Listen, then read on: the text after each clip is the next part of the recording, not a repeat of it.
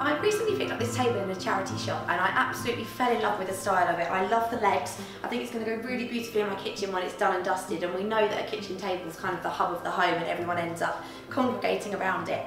But the tabletop section is actually in a bit of a state. There's some paint scuffs on here and there was a great big crack down the middle that's probably half a centimetre in some sections and even as wide as a centimetre in other parts. So I'm going to use today this white wood grain effect DC Fix, which again I think will go really nicely with all the units that I've already got in here and help me just upcycle it so that it goes still really nicely with the legs of the table. So what I did was yesterday I filled this with filler just so I've allowed it to dry so that the table now is ready to have the plastic stuck onto, and then I've just used a sanding block and I'll just finish that now to make sure that that's completely smooth. And then in terms of the rest of the equipment that you'll need for this, we've just got the DC Fix application kit. So I've got a smoother that you can just use to make sure you get out all of the bubbles, and a scalpel to cut around the edge and make sure you get a nice flush finish on all of the corners and things. Then I've just got some scissors to trim off the excess from the roll, and now what I'm going to do is clean the surface of the table. I've just got some wipes and a kitchen cloth, but you can use whatever you might have hanging around, whether that's a kitchen spray or a sponge or something. And I need to make sure that the surface is completely clean so that the DC Fix will adhere properly.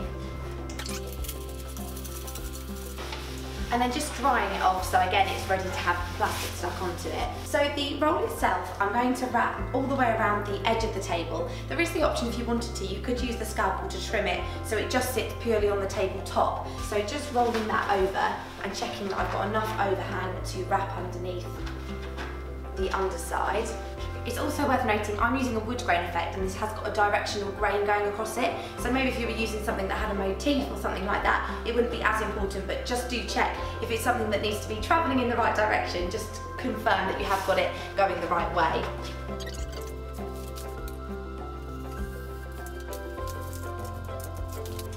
So what I'm going to do with this, as I said, is I'm going to completely wrap it over the edge. This is an almost straight edge, but if you had a beveled or almost like a lip that had more of a curve to it, what you could do is use a hairdryer just to help that mould around it, which does make the sticky back plastic a bit more pliable. It just makes it have a little bit more give, so you can stretch it right around a curved surface. But this is pretty much straight, so I should be okay just snipping in and wrapping it around.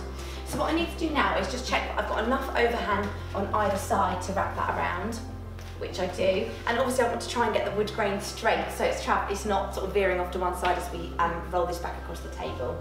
So I'm going to use my smoother now to start pulling back the backing paper and adhering the plastic onto the top of the table.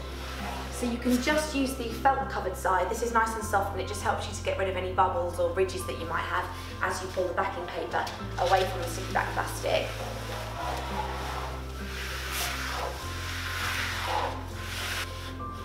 You just use the smoother to push any bubbles right to the edge, and then that allows the air to escape. So if you've got one right in the middle, you just kind of go to whichever side is nearer and just come down to eye level, so sometimes you can spot a bubble that you might not have seen otherwise. So now what I'm going to do is wrap around the edges, and you have to just snip in so that you can wrap the edge right around so it's nice and a nice professional touch. You don't want it all scruffy on the edges. So I'm going to start with this corner around here, and I'm just going to use my scissors to trim in.